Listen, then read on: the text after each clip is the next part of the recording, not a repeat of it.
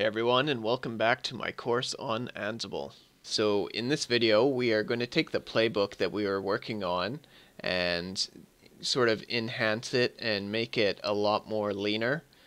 We can see that we're getting a lot of code in it and we only have our web servers set up yet. So once we add our database server and our load balancer in there, it's going to get pretty busy. So what we want to do is take these tasks as well as the handler and put them in their separate YAML file.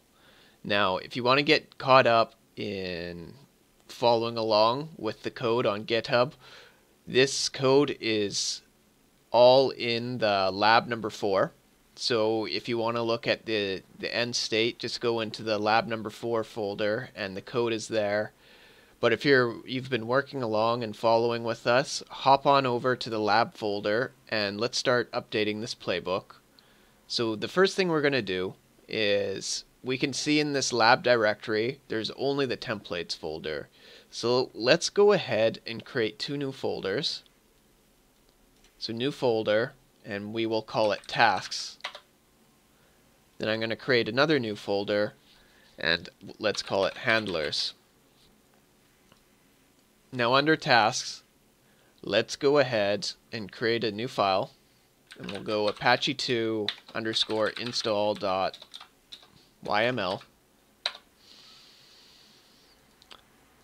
And from our playbook, we're going to take this out and paste it in here. So we'll fix up the indentation here, just where it requires it.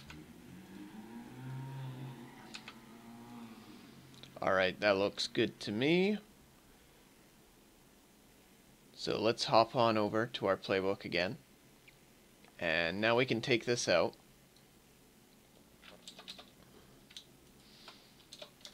But now our tasks are empty, so we will need to refer to this apache2 underscore install file. So let's do dash include tasks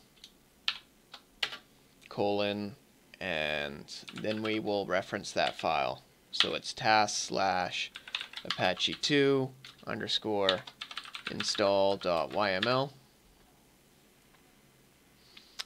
And now let's do the same for handlers. So we'll take that out and we're going to have a separate file for handlers. So we'll do the include tasks again, but this time we're going to say handlers slash main.yml. And let's create that file. So we'll call it main.yml. We'll hop in there and we will paste this and make sure the indentation is the same. Now that looks good. There's one more thing that I want to do, and that's with this apache2 install.yml. I'm going to add a 4th task in here. So I'll go ahead and give it a name. And the name's going to be ensure Apache is running. It's going to use the service module. The name will be Apache2.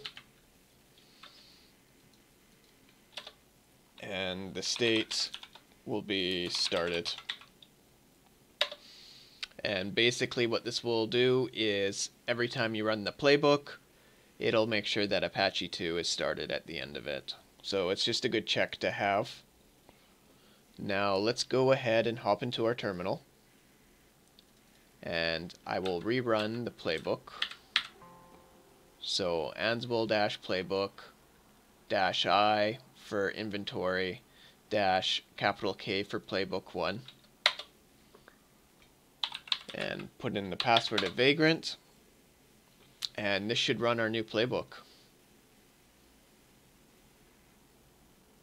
And you can see that it's including that task and it ran that for that one, and it looks like everything ran, including the new one that we created, which makes sure that Apache 2 is running. So that's perfect. that's basically everything I wanted to show for this lab. This was a pretty quick video, but we cleaned up our original playbook considerably. Please join me in the next video where we will add more servers and hosts and start getting Nginx and everything installed.